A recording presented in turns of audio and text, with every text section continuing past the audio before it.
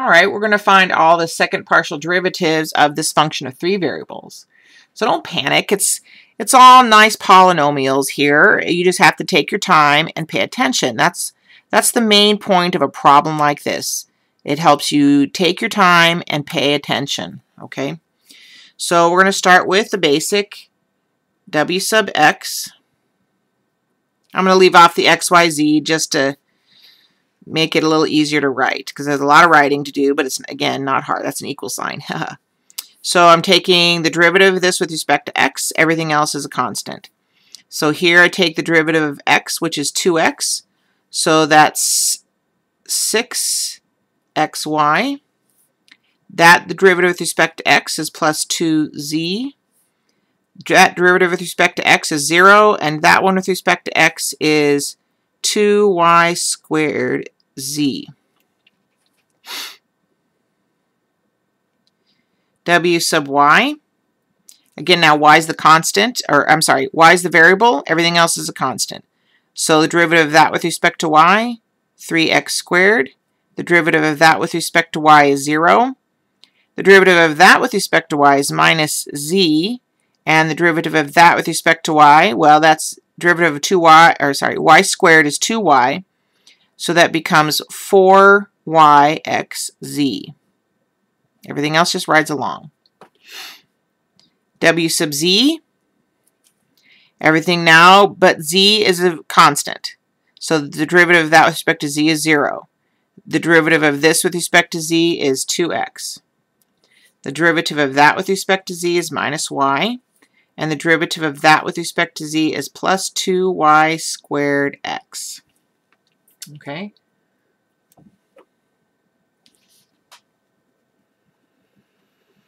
So now I'm going to try to do all the other derivatives right underneath.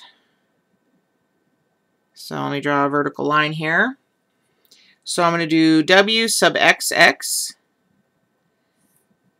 w sub xy, w sub xz. Those are all second partials. So I'm taking the derivative of this with respect to x. That means everything else is constant. So the derivative of that with respect to x is 6y. The derivative of that with respect to y, x is 0. And the derivative of that with respect to x is 0. No x's in those two terms. Now I'm going to take the derivative with respect to y of each piece because there's a y. So the derivative of that with respect to y is 6x. The derivative of that with respect to y is 0. The derivative of that with respect to y, I just have to take the derivative of y squared, so it's going to be plus 4yz. And then the derivative of y sub xz, so z is the variable now, so the derivative of that with respect to z is 0. The derivative of this term with respect to z is 2, and the derivative of this term with respect to z is 2y squared. So if I keep going, I want w sub yy. Now, y is the constant. I'm sorry, I keep saying that incorrectly. Y is the variable. So the derivative of that with respect to y, 0. The derivative of that with respect to y, 0. The derivative of that with respect to y is 4xz. W sub yx. X is a variable, so that's going to be 6x. Derivative of that is 0. The derivative of that is 4yz. Now notice, those two things, xy, yx, they're equal. They should be, because these are just turned around. Last but not least is w sub yz. Now z is my variable. That'll be 0.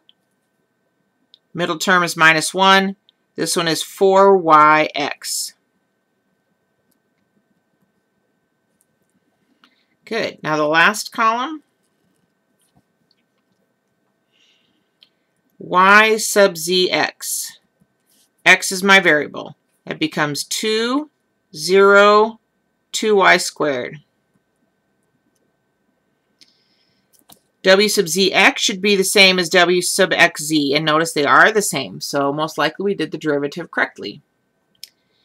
Now wzy, Y is my variable. So I have minus 1 plus 4yx. So wzy should equal wyz. Uh-oh, something's not right here. Let's see if I can figure it out. So the partial of this guy with respect to z, oh, this should be 4yx. Notice how if they're not the same, there's something wrong. So again, here I take w sub y and take it with derivative with respect to z. Minus 1, and z goes away here. So 4yx, that's where my error was. So I fixed it. Now they match, which is what we want. And then last but not least, wzz, which is, now z is my constant. So wait a minute, wcx, cy, zz. There are no z's here, so the derivative of that guy with respect to z is 0. All right, so we learned a little bit here. We have our first orders, functions of 3 variables, and these are all the 6-second partial derivatives, but of course a lot of them are equal. And that's what you have to pay attention to when you're doing derivatives. Partial derivatives.